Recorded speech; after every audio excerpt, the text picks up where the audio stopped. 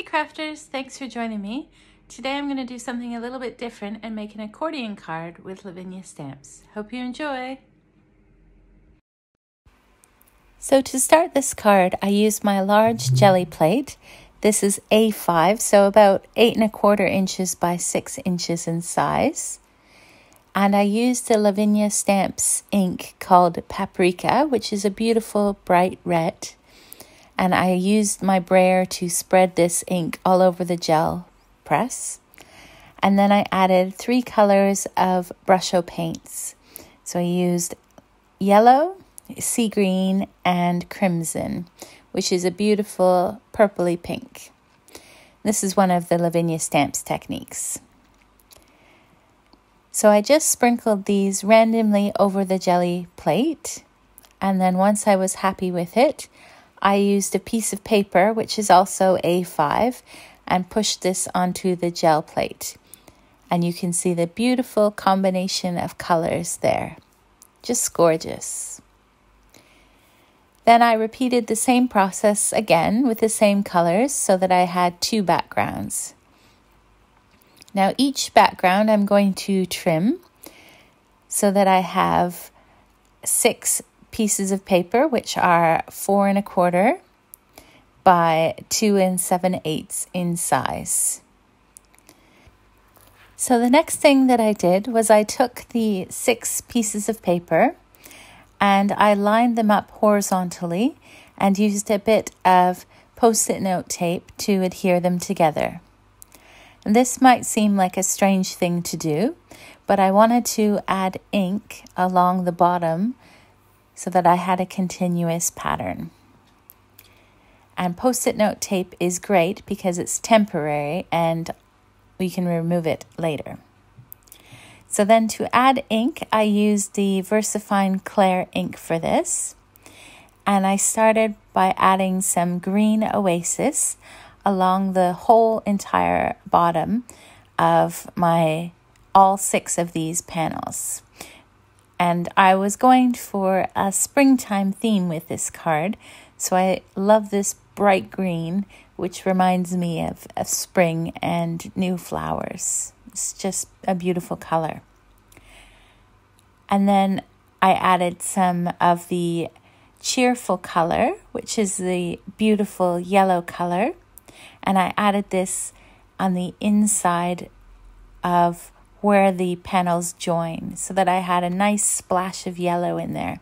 And it really goes well with the brusho paint that we added earlier.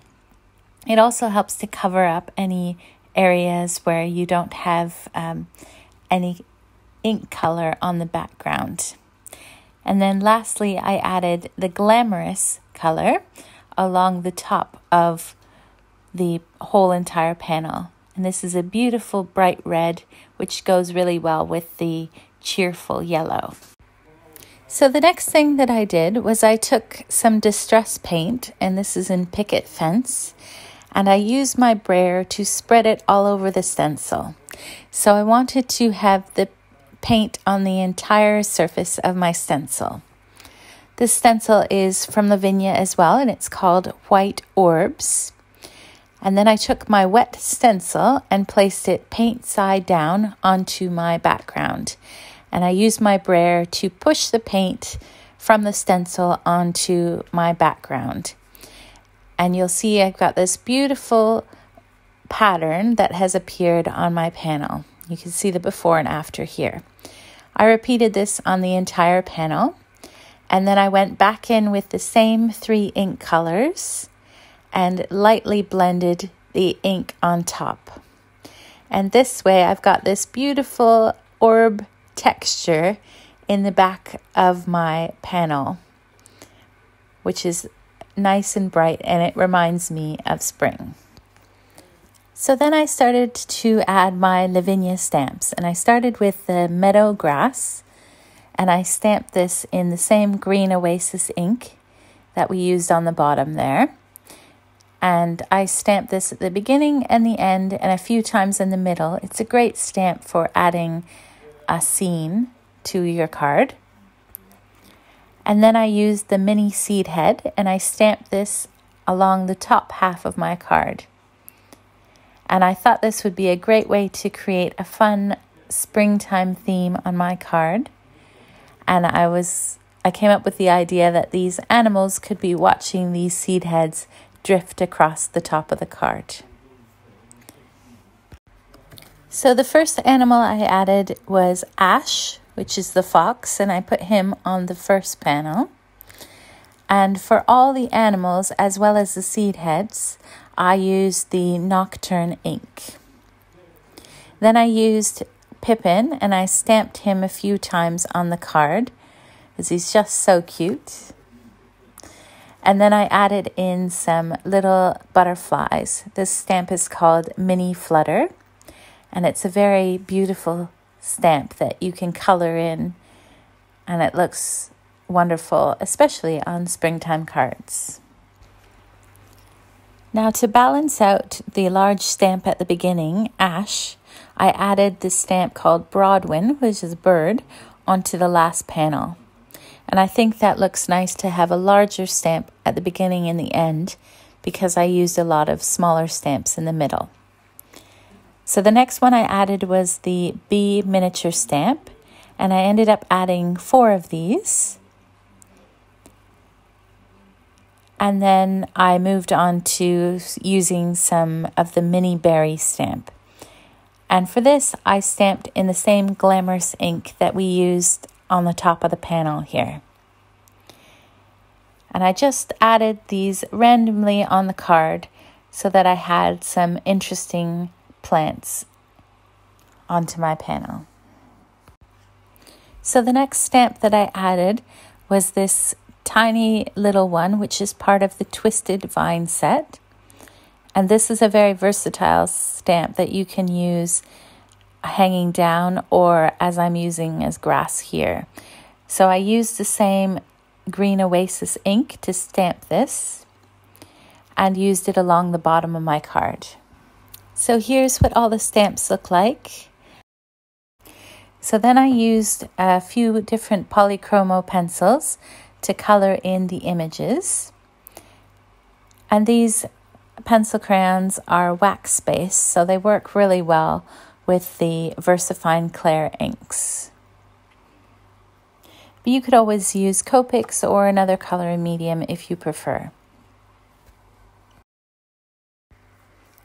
So once I was happy with all the coloring, I could start to assemble my accordion card. So for this, I used 3 A7 cards, and I put them on my craft desk and then used a bit of washi tape to tape them together. And I used washi tape for this because I want this to be permanent. So I didn't use my Post-it note, which is better for temporary things.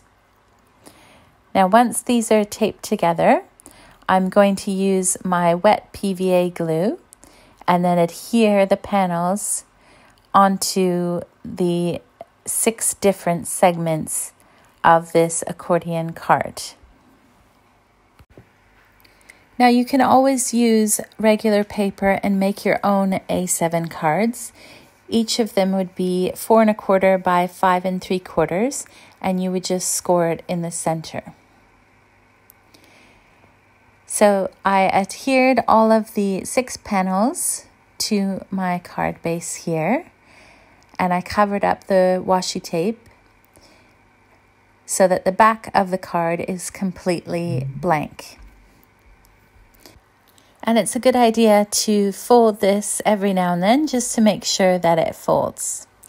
So now that all the panels have been applied onto my accordion card, I'm going to add a little bit of glitter before adding my sentiment.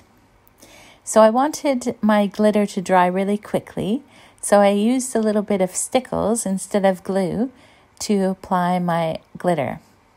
And I just put some under the fox and then on the bits of the meadow grass so that it would give it a bit of a shine. And I used one of the Lavinia Moon Dust colors. This one's a beautiful, it's kind of a browny green color. And I had put this on the beginning, the first bit of my card, and also the last panel as well, that has that Broadwin bird stamped on it.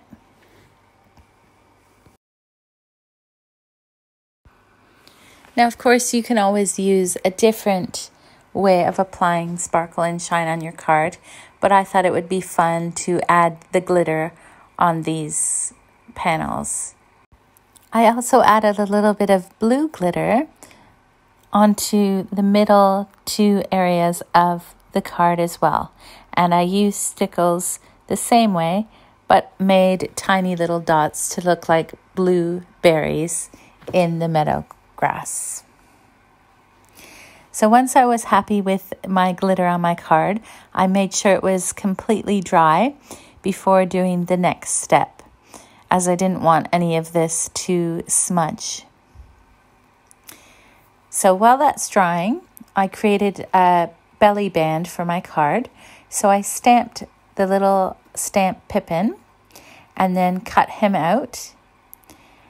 And I used Diversifying Nocturne for this, so it was nice and dark.